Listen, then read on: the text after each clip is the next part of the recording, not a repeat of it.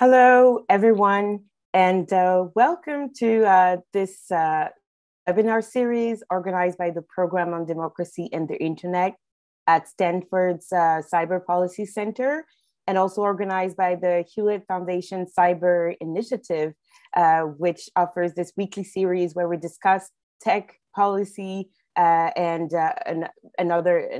international relations and a number of other issues. And I'm Julie Owono, the Executive Director of the Content Policy and Society Lab, launched at the Program on Democracy and the Internet. And I am extremely happy today to welcome Aerica Shimizu Banks, with whom we will discuss a very interesting title: Inclusive Content Moderation is Innovative Content Moderation. And we look forward to diving into that with Aerica. But before doing that, I think, Aerica, it would be great, your brilliant path and your experience. So I'll just go ahead and tell the audience about your bio. So you're a tech policy expert, an inclusion innovator, and you're also the founder of Shimizu, a consultancy that applies an intersectional equity lens to business development, tech, and policy challenges. And you did that specifically after experiencing triumphs and trials of technology by building successful DEI programs at Google, for instance, and then holding Pinterest accountable for its racism and sexism. I'd love to talk about that. I hope we'll have some words on that during the presentation. And sorry, my light just went off. And now you create systems and frameworks to elevate and restore equity in our institutions and our companies. So you were named one of the 2021 Root 100 and a 2018 Forbes 30 Under Social Entrepreneurs, and also a 2017 Washingtonian Magazine Tech Titan. And your career is absolutely a testament to the values and that you leave personally and professionally. I'm really happy to know you as well, and again to have this conversation today about some of the frameworks that you've been working on. So, without further ado, Aerica, we go directly into it, and I will let you take over for 30 minutes. We'll have a presentation by you, a detailed presentation of the frameworks you've worked on. And then afterwards, I'll have some questions that I will ask you before letting the audience, reading audience questions as well. So welcome, Aerica, and please go ahead. Thank you so much, Julie. It's such an honor to be in conversation with you. And thank you to Stanford Cyber Policy Center for having me, and the Hewlett-Packard Foundation for supporting initiatives like this. And thank you to all of you who've joined in the middle of your day for this conversation. And I really want it to be, even in the section where I'm just presenting, at least intellectually interactive. And I'll get into that a little bit more about what I mean. But, for so many tech companies and for so many platforms and startups, the beginning of the idea becomes real when it's built through collaboration. And in that same vein, when challenges arise, solutions to problems must also be collaborative and become collaborative. And I think we have a space here and a real opportunity to not see the challenges as just problems to solve. While there's definitely necessary criticism and critique, there's also a lot of space for imagination and opportunity. So that is how I see innovation, and that is how I see this topic. So I will start sharing my screen and we'll get into it.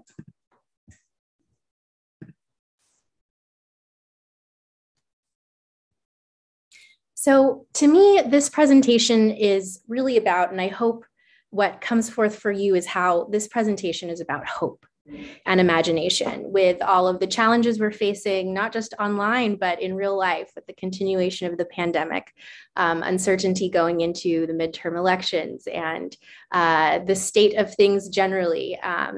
There is a lot to be critical of, there is a lot to question, and yet at the same time, there's a lot to be hopeful for, and there's a lot to imagine for ourselves and what the future can look like.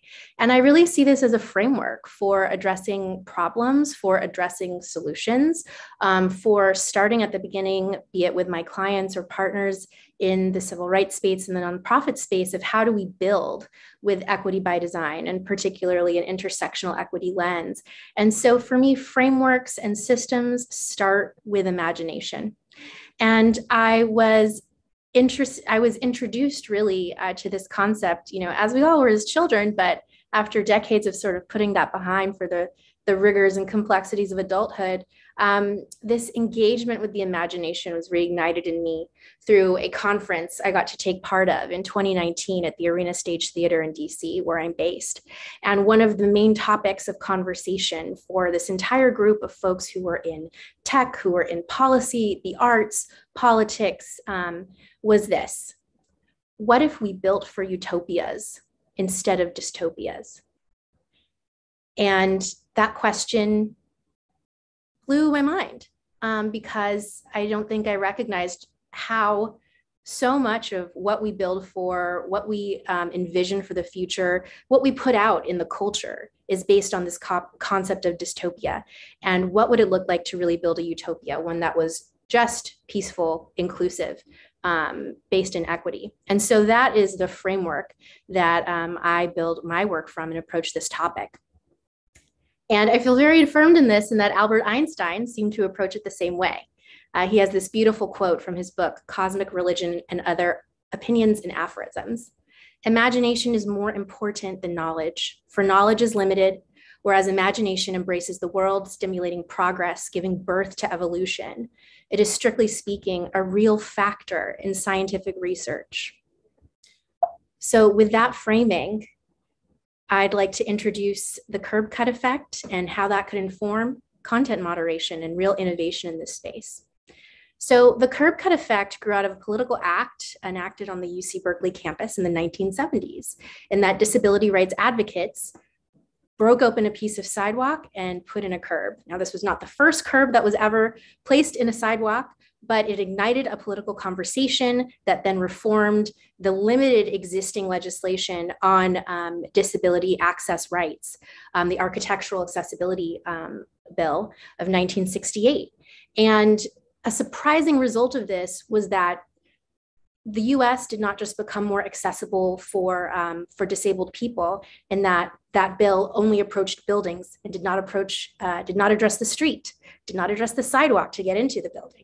Once they looked beyond that and evolved to include those protections, they found that life got easier in terms of getting around for not only disabled folks, but everyone. Parents wheeling their children in strollers, elderly people using canes, or just having to walk slowly down a street, children, all sorts of people, pretty much everyone has benefited from that political act of inserting a curb cut at UC Berkeley's campus. And so from that, the curb cut effect as a name was born. And Angela Glover Blackwell, founder of PolicyLink, really dove into this topic and explained its implications, not just for accessibility policies, but really beyond for all society. And her most recent iteration of this discussion has been on if we approach the COVID pandemic with this in mind, what would the future look like for us? And so the principle of the curb cut effect is this: when we create the circumstances that allow those who have been left behind to participate and contribute fully, everyone wins. The corollary is also true. When we ignore the challenges faced by the most vulnerable, those challenges, magnified many times over, become a drag on so many things. So this is what the curb cut effect looks like in action, and through the example of public transportation. We can see when we have public transportation, which was perhaps first enacted to serve the most financially vulnerable among us, the low income, we find that everyone benefits. So how do we take this concept of the curb cut effect and create a framework out of it for content moderation?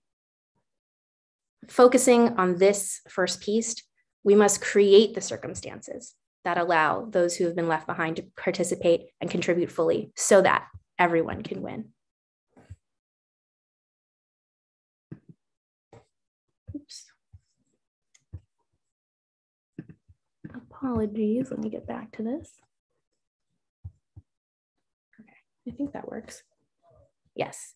The secondary piece, unfortunately, seems to be how a lot of technology has evolved, content moderation and actions of social platforms generally for our most vulnerable communities, with ramifications for all of us and all of society. When we ignore the challenges, so I posit this framing specific for content moderation. When we ignore the challenges identified by the most vulnerable among us, those challenges, managed many times over, become a drag on innovation. And how many of us know this to be true, who perhaps work in tech or study these issues? I've listed some challenges in content moderation here. Disinformation, misinformation, hate speech, harassment, grooming, doxing, et cetera. These are sort of the topical challenges that we're facing.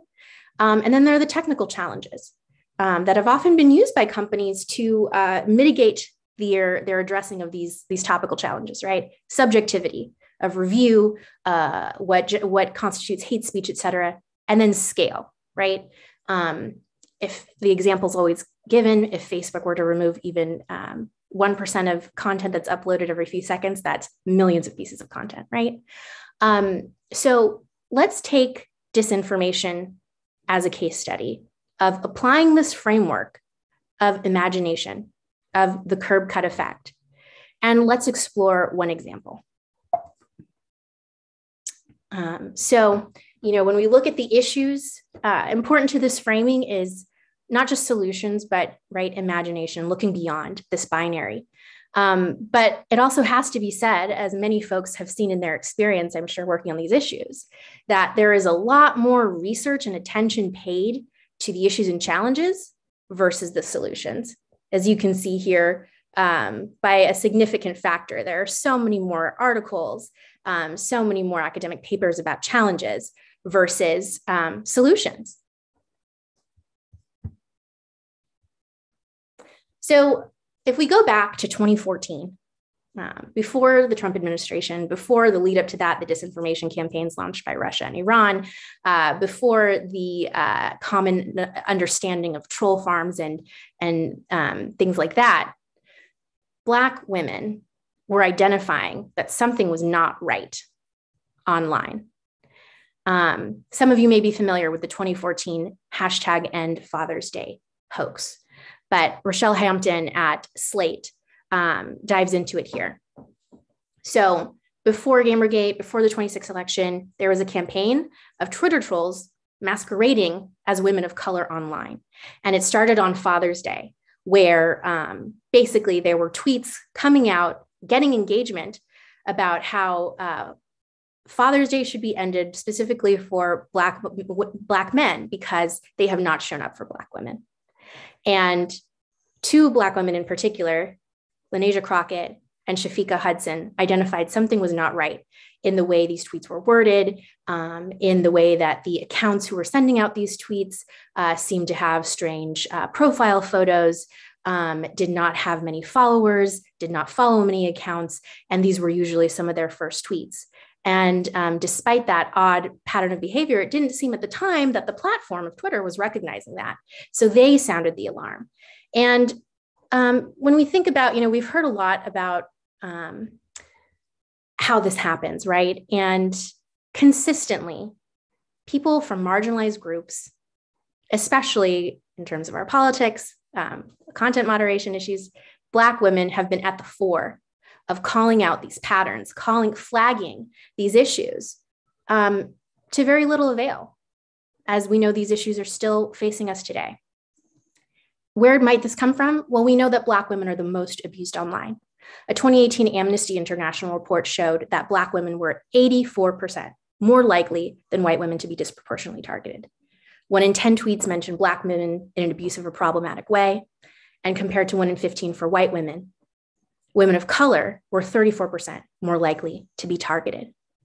So while this is a state of discrimination and there's a lack of safety for Black women on the platform, The familiarity with that, in some ways, has made us the best in line to identify these problems, identify these problematic trends as they begin. And yet, we're still not heard.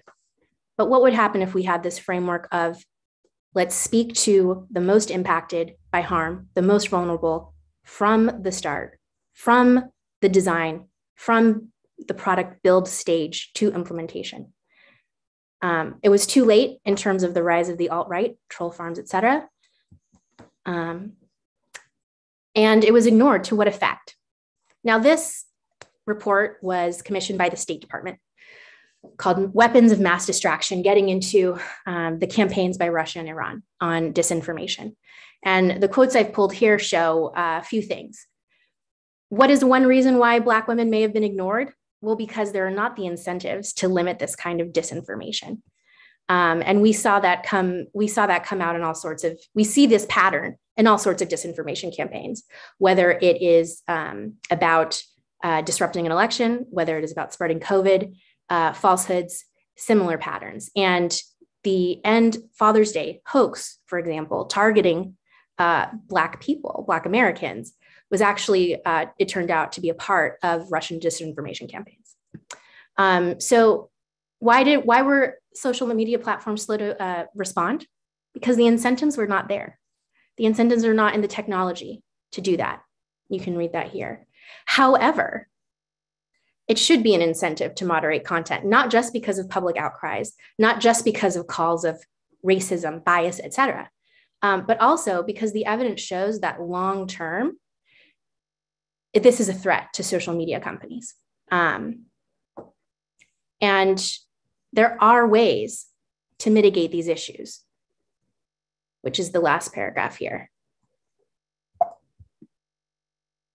So let's take a case study of how to, if we had our chance to start from the beginning and prevent disinformation, I'm sure there are actually many solutions.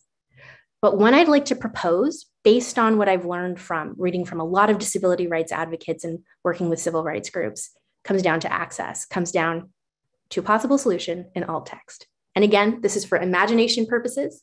So please engage in the exercise with me.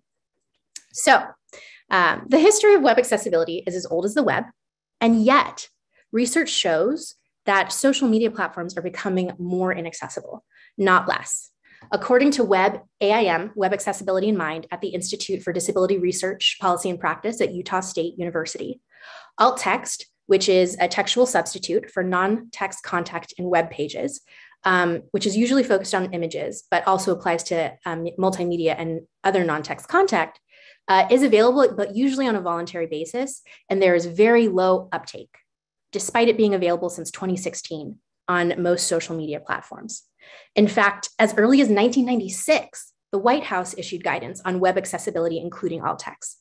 Then the UN commissioned a global audit of 100 leading websites and found that the majority of those websites did not meet international standards for web accessibility, including alt text.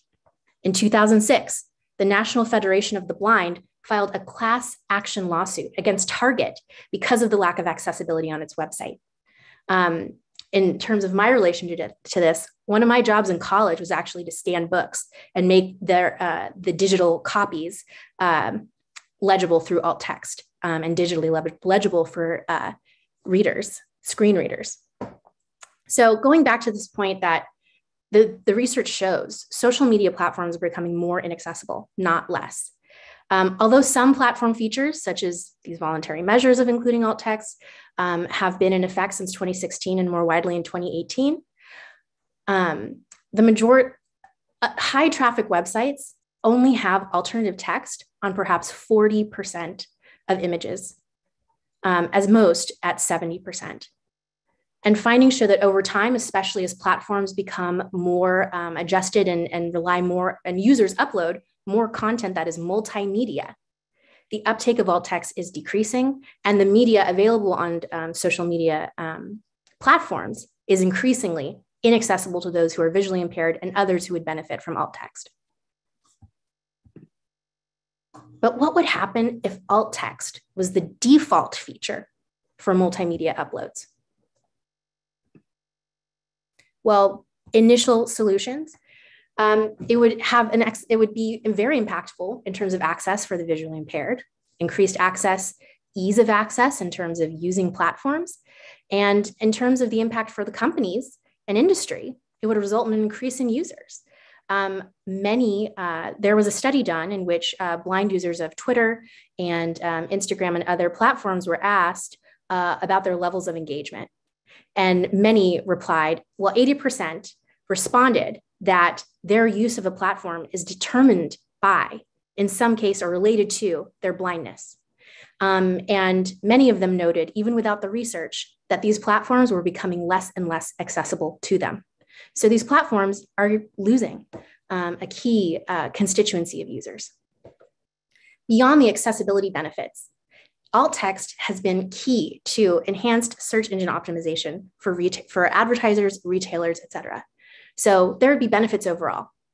In terms of disinformation, we know that troll farms disinformation campaigns thrive from virality, and they thrive from speed and scale. If there was an automatic prompt, for example, for a manual alt text or an automatic alt text translation of images uploaded, one, it would break up that speed and repetition, and two, it would call for a necessity for increased quality of evaluation of alt text and how images are generally described and listed online, and would probably then flag better automated filtration options. This would then feed into how data sets are informed. It would force an increase in the quality of descriptions and provide better uses and more far-reaching uses, perhaps, for content moderation. And after my section, of course, I'd love to hear what other folks think of this idea. Now, I might have come up with this in the sense that I remember looking over policies and responses related to the disinformation campaigns that started in 2016, 2017. And one reason for the slow recognition from platforms about the spread of these misinformation, disinformation tools is that there was a lack of tooling for reading images. And while this may have changed quite a bit since 2016, especially because some of the images used, some might remember the Heart of Texas campaign, for example, or the co-option of feminist images, for example, was the lack of relation between the image to the topic discreetly, right, of politics, of wanting to sow discord and disinformation. However, if there were tools earlier that looked to merge accurate, high quality descriptions of images with the images or the multimedia content themselves, this might have been a problem that we could have addressed a lot earlier and perhaps prevented at some level of scale. Again, just for imagination's purposes. But, I'm not the only person that had this idea, has thought of this. Most recently, I noticed this paper by these authors here, Catching Out of Context Misinformation with Self-Supervised Learning. So here's an overview of that paper and their results there. But what they found is that they proposed a self-supervised training strategy where they only needed a set of captioned images. And what they tested was to see if both captions correspond to the same objects in the image, but were semantically different. So addressing that disconnect that tripped so many of us up back in 2016, right? And their method to do this achieved 85% of out-of-context detection accuracy. Now, there are absolutely other folks who have thought of this. There are other, perhaps companies as well that are already putting some of these tools into effect, highlighting another paper here. This one dates back to 2016 about how captions could be leveraged in the wild to improve object detection. And then another tool by these folks at UC Berkeley on how to evaluate images via the Imgur website through the use of a new public data set called Social Vision and Language Dataset, SVLD. So this is not an original idea, But when I did a search, there weren't that many papers on the topic.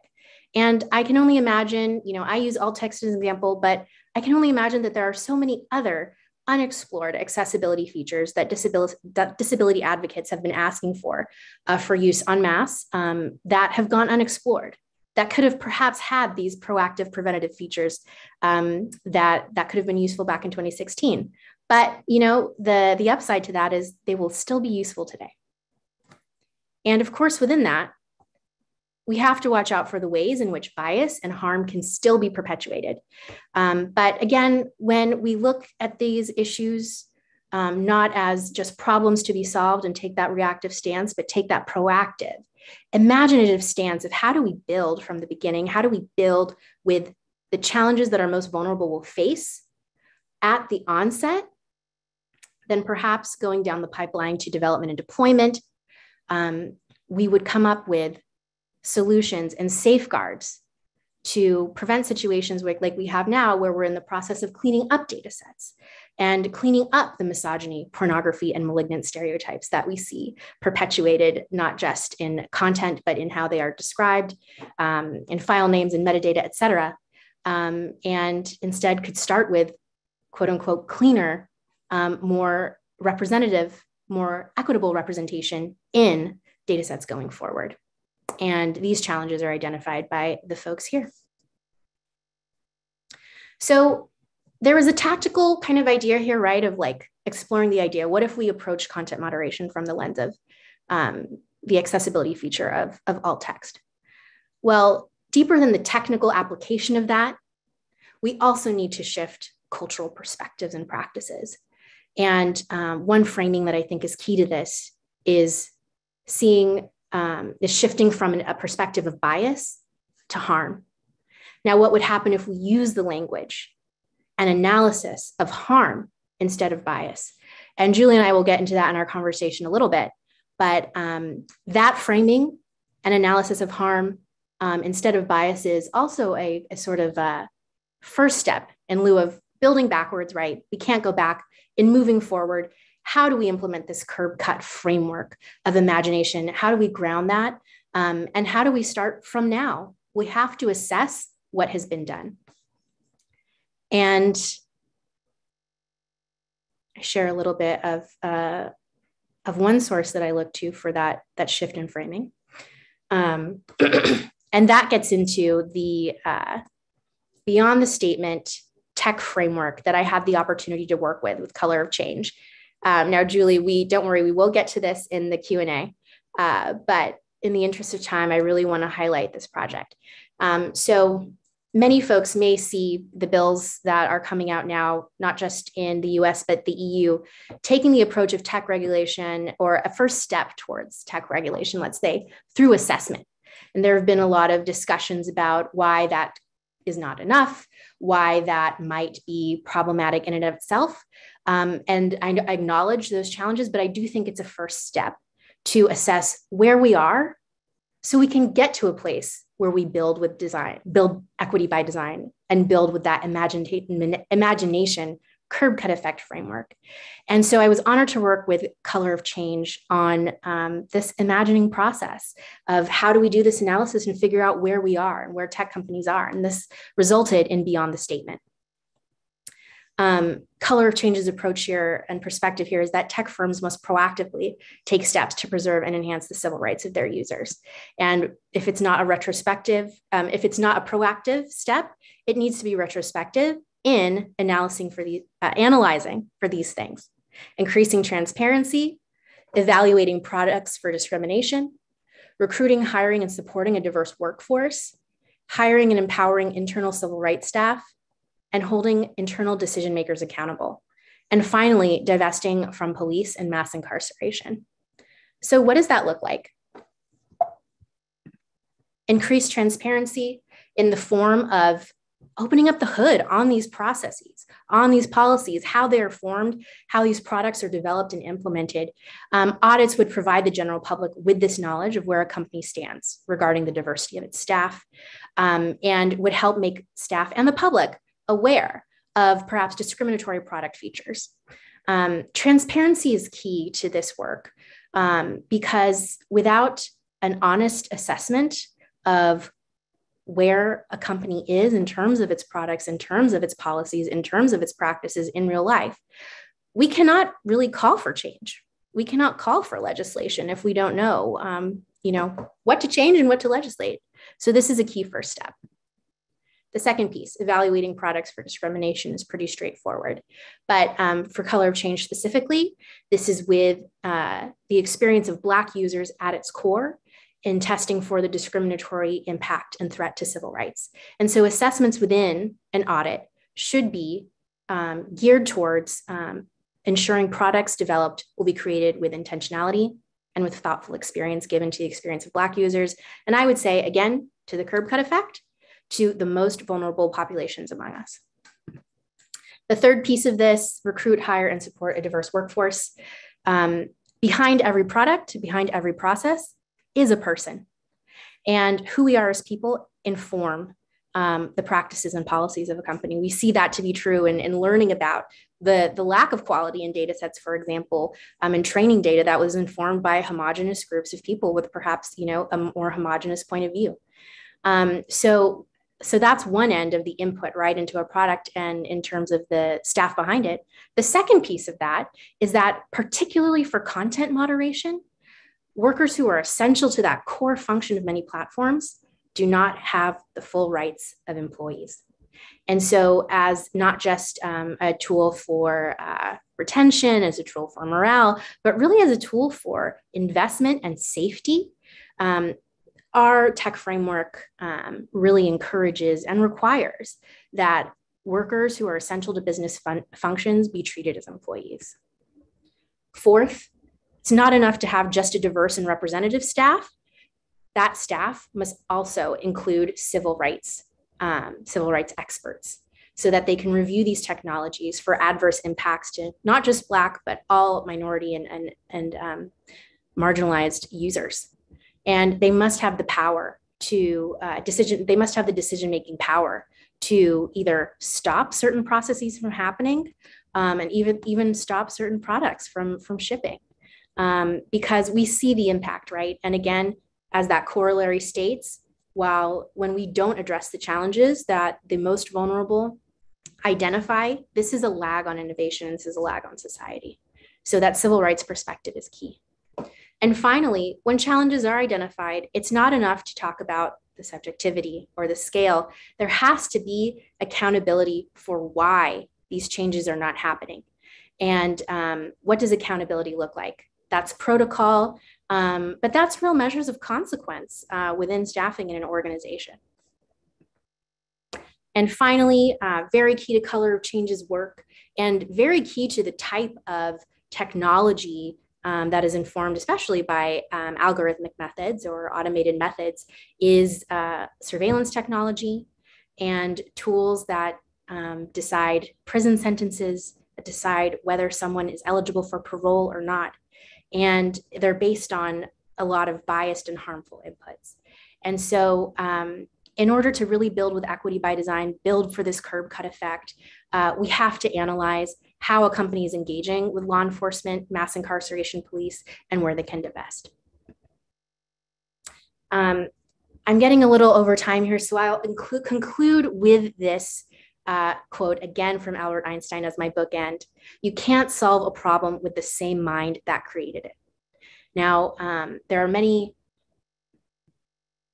standard setting organizations that have come up very recently, and I applaud their existence on content moderation and trust in public safety. The Trust and Safety Professionals Association, who have also set up standards and released papers about how to do this thoughtfully. The Digital Trust and Safety Partnership, which is the consortium of companies who do address some of these issues, but I'm sure for a lot of corporate considerations have had to sort of minimize at least some assessment of impact on marginalized communities and real tactical suggestions on that, but still appreciate the companies are taking a look and forming associations around this.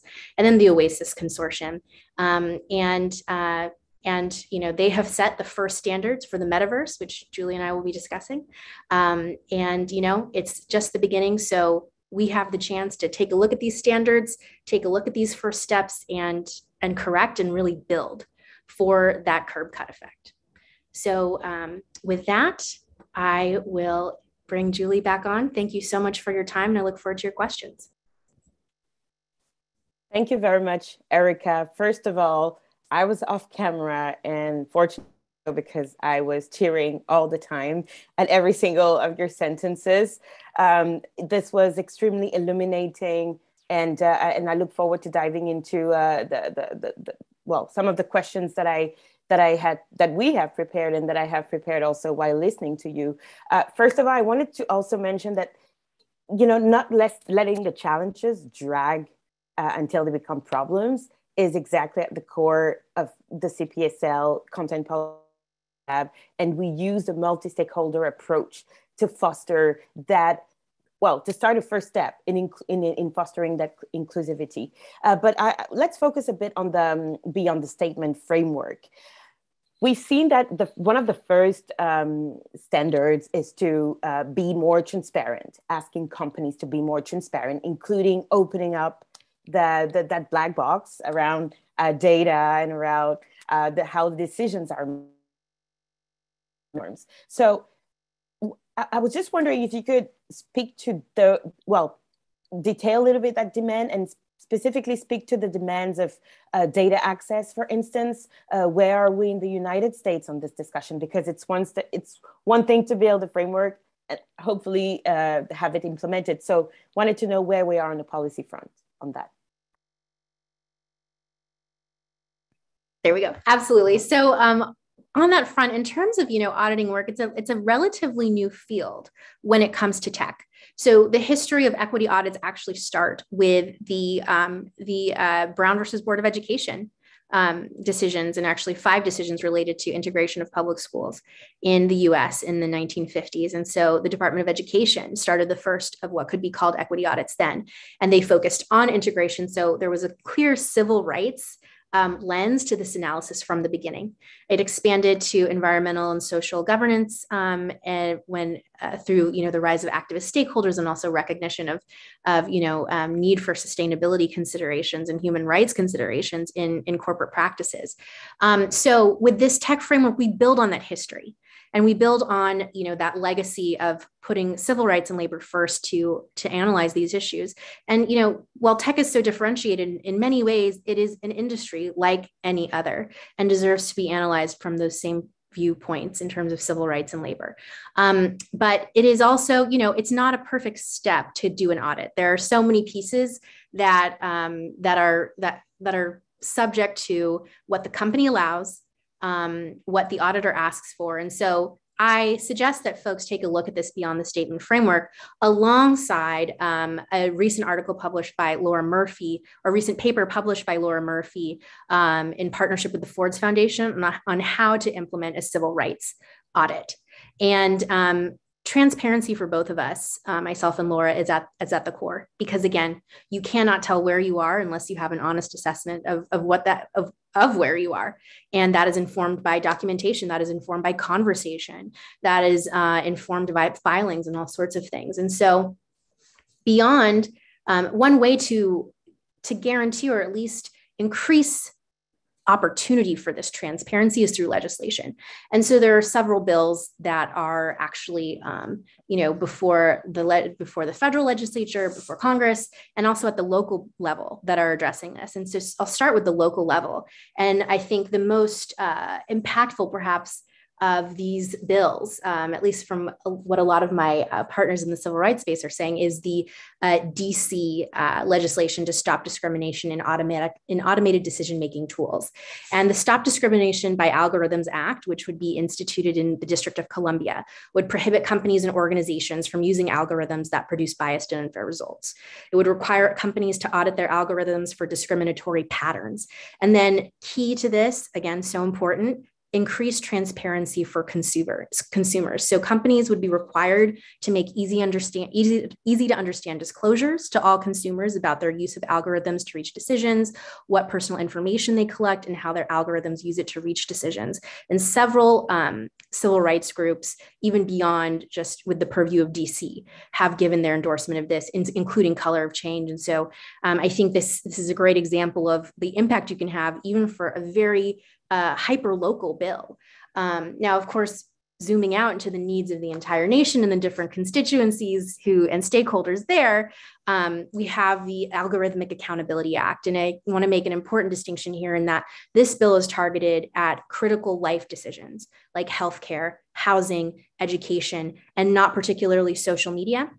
This bill was first introduced in 2019, and it is up for reintroduction, I believe, as early as next week. And I was honored to be able to contribute to this and also offer my endorsement of this, working with Senator Wyden's staff in particular.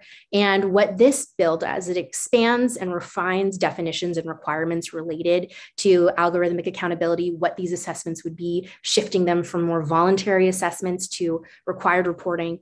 And while, like I said, it's focused in these critical life decision areas, there are many transferable points that could impact content moderation, and especially ad targeting and ad tech.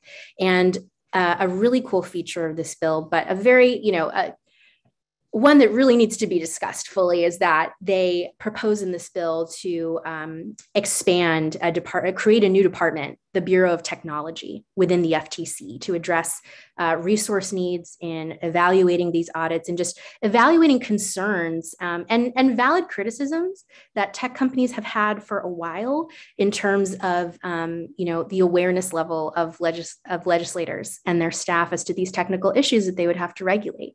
And even in my time working at Google and Pinterest, that piece was clear, and that there was a bit of a gap in terms of understanding. And so resourcing, and this is not to say that there are not tech policy experts on the Hill at all, but as we've seen from hearings and the like, the government desperately needs increased resourcing to keep up with the various issues and expansions and products in the tech space so that they can adequately and accurately review them and then create rulemaking and legislate on them. So I'll leave it at that for those two bills specific to auditing, but there are a lot in the digital space, as we know, in digital services that are on the table right now. Thank you very much, Aerica. Before I get to my next question, I would like to remind the audience that we will be taking questions in a few minutes from now. So please feel free to submit any questions you have. We already have a few. My next focus is, okay, there is some legislative agitation at the very least, if not some successful adoptions. And you mentioned digital services. It immediately made me think of the Digital Services Act in the European Union, which will seriously impact content platforms. But a little bit of provocation. So beyond responding to those threats of regulation, what is actually beyond evading regulation? Is there really a market incentive for companies to invest that much? Because it's a lot of investment. So to invest that much in inclusivity, in thinking by design, the problems before they even happen, and even including those that could be affected, but in meaningfully including them. Well, I would say absolutely so, because I think if you look at, first, it has already been identified that beyond content moderation, just in the operation and deployment of products in the tech space, diversity increases the bottom line. Diversity is incredibly beneficial. And so inclusivity, which is very much tied to that, would have a similar effect. And when companies include diverse perspectives, when they include and really include, like this curb cut effect asks the needs of the most marginalized, these have ripple effects, and not just for the marginalized populations, but for users as a whole. It would create a better experience.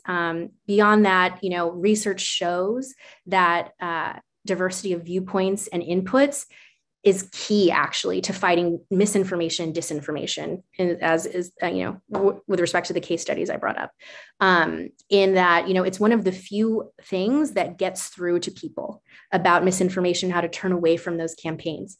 So that one size fit all approach or that homogenous perspective is not getting through. Furthermore, if we were to build proactively, I think, a lot of companies spend a lot of money on pre-filtering tools that are not informed with unbiased data sets or inclusive data sets that are not informed by a diverse set of stakeholders. These technologies are faulty. And so that results in increased costs in terms of lawsuits, in terms of creating tooling to clean up the existing violations of terms of service, et cetera, on the platform. And so I think it's really just about shifting perspective, and that proactive response, I think, as it is in medicine, works as it will in tech. That an ounce of prevention is better than a pound of cure. I couldn't agree more. My last question, and hopefully we can keep it short to allow for audience question. So now working with entrepreneurs, with startups, applying this particular framework that you've just presented, the Beyond the Statement. So what would you say are currently the top 3 recommendations that, out of all these recommendations from the framework, what are the top 3 that you think companies want to prioritize to do better, especially when you're a startup and when you want to start by design having this information? I think one at the top is always going to be transparency. And transparency is not just on the back end of when you're doing an audit, popping open the hood, sharing your documents, et cetera. It's also about making your policies and your processes transparent to your users from the beginning. Clear and concise terms of service, clear and concise terms about use of information, uses of information, privacy, access. These are key, and these build trust from the beginning with your user. And this is something I'm seeing in in the startups that I advise. For example, one example is Lita, which is a startup looking to create sort of closed community social media for students. And their motto is putting the user first through privacy and through responsible tech, and that we should get to trusting tech. And so how do we build that trust? Transparency is key. Second, I do think it is about content moderation in many ways. It's the topic of consideration in the news. So often it's a user's experience with most platforms is through the content shared on those platforms. And so analysis and auditing there is analysis and auditing and being proactive, again, of using this sort of curb cut mentality to create content moderation policies is key. Some features that I include when I suggest a content moderation assessment are a couple KPIs. And those KPIs is your resourcing proportional to the reported content? Because I'd argue that actually, for most companies, it's not. But those companies could afford for it to be. If we think about the companies that have the most content out there, YouTube, Facebook, our top 5 companies, they can afford the resourcing to make it proportionate. Second, when comparing your existing content to violating content detected and reported over time, are you noticing changes? Are you noticing patterns? And third, what's the turnover like of your content moderation team or contractors? And that brings me to the third priority, which I think, alongside this, there has been so much labor organizing, not just in tech, but across so many industries. As we're going into the year 3 of the pandemic, folks are really burned out, right? There's the risk of getting ill on the job all the time, and folks are becoming really aware of their rights.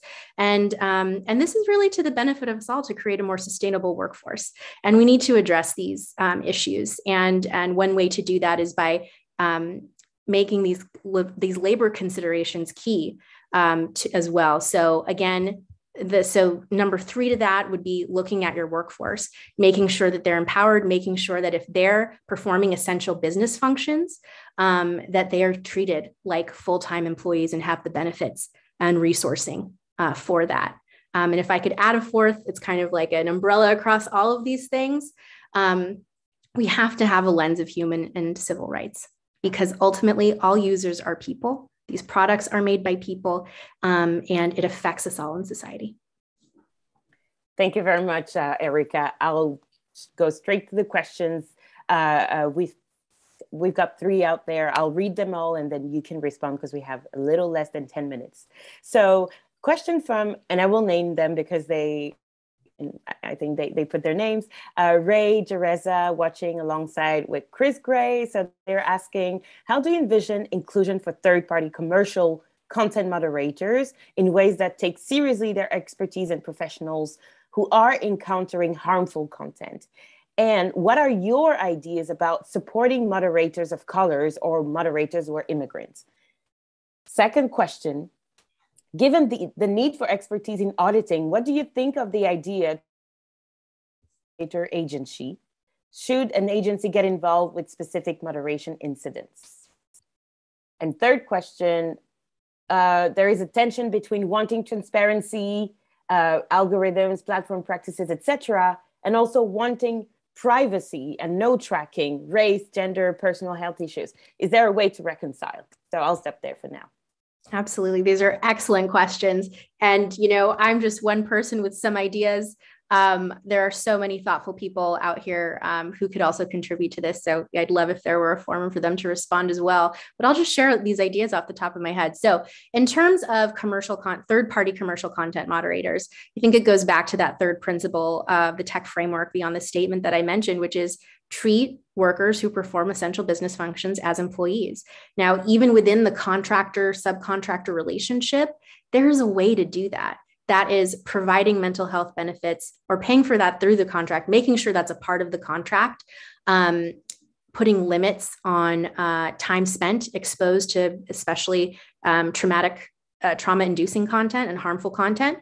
And, part of the reason why these labor considerations are so important is because a lot of contracted third-party content moderators are more likely than full-time content moderators and trust and safety officers to be people of color and to be immigrants or third parties. A lot of these third-party companies that are contracted by US-based tech companies are in other countries, such as the Philippines, Poland, and other countries where sometimes the laxities in labor law are used within those home countries are used to undermine the benefits, pay, and services provided to these contractors. And so one idea there is additionally, parity in terms of applying the standard that is higher of whichever country to these contracts. And then finally, I think another idea is looking back at these emerging trust and safety and content moderation multi-stakeholder parties and think tanks and standard setting organizations that are emerging, and sharing best practices, sharing pain points and challenges with those groups, and building solidarity together in terms of developing processes and protocols that will prioritize the needs of these content moderators who serve these really important functions. And then, of course, there's always labor organizing beyond that, which I also ask that folks look into. There are options there. In terms of a digital regulator agency, I do think in the provision in the Algorithmic Accountability Act is a good start in adding, I believe it was 50 staff and increased budget to create this Bureau of Technology to address resourcing needs. But standing up a department is hard. And so I think that's a great first step. And I do think eventually we will need to evolve to meet the times in terms of our government agencies. And if digital regulation is not embedded in relevant agencies, then I would be inclined to create its own. And in terms of specific moderation incidents, I think it depends on scale of impact and influence but not necessarily to the level per se of, say, like a Facebook oversight board and looking at individual content moderation decisions. And then one last on reconciling tension between wanting transparency and preserving privacy. Absolutely. So this is a great question, in that privacy is something that is rising in terms of public consciousness. We're starting to see the impacts of lack regulation in the space. And yet there is not too much movement beyond, I think, Republican leader for the House Energy and Commerce Committee, Kathy McMorris Rogers, and then the Consumer Protection and Commerce Subcommittee, Republican leader Gus Bilrakis issuing a statement on comprehensive national privacy legislation to create a national privacy standard. So it'll be interesting to follow that. And it is, I think, a really important start and builds on like years of attempting to put a federal privacy standard together. But all that's to say, that is something that we do need to address. But I think what's interesting, and I think something important to disentangle here, is that there is a way to absolutely separate functions of a company from their user inputs and the user content. That this is kind of about transparency into the infrastructure as opposed to sharing of personal information.